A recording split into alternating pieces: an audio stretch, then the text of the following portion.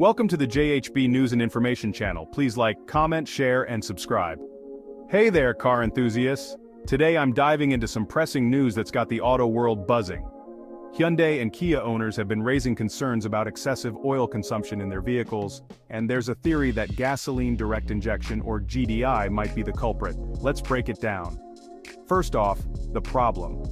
Hyundai and Kia owners have reported that their vehicles are guzzling oil like there's no tomorrow. This isn't just a minor inconvenience, it can lead to serious engine damage, reduced fuel efficiency, and even engine failure. Imagine having to top off your oil every few hundred miles. Not fun, right? Despite the growing number of complaints, there hasn't been an official recall. Many owners are frustrated and feel left in the dark, resorting to costly repairs out of their own pockets. This situation highlights a crucial issue in the automotive industry: the need for transparency and prompt solutions to maintain customer trust and ensure safety on the road. Now let's talk about the GDI theory. Gasoline direct injection engines are designed to inject fuel directly into the combustion chamber, offering better fuel efficiency and performance. Sounds great, but there's a catch. Some experts suggest that this design might cause increased oil blowby, where oil leaks past the piston rings and into the combustion chamber, causing it to burn along with the fuel. GDI technology is widely used in modern cars, including many Hyundai and Kia models. While it's beneficial for fuel efficiency and emissions, the potential for increased oil consumption raises questions about long-term reliability. If the GDI theory holds water, it could prompt manufacturers to rethink engine designs and explore alternative technologies to balance performance with engine longevity.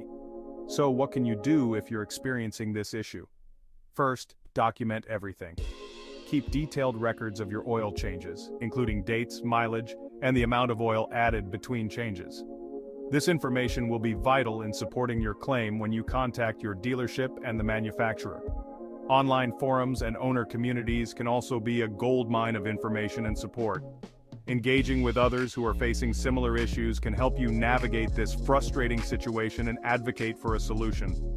Stay informed about any technical service bulletins, TSBs, or recalls issued by Hyundai and Kia related to oil consumption.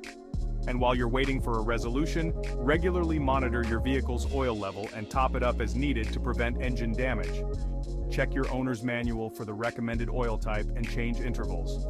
Remember, addressing the issue promptly and proactively is crucial to protecting your investment and ensuring your safety on the road. That's it for today's video. Thank you for watching. Please like and subscribe.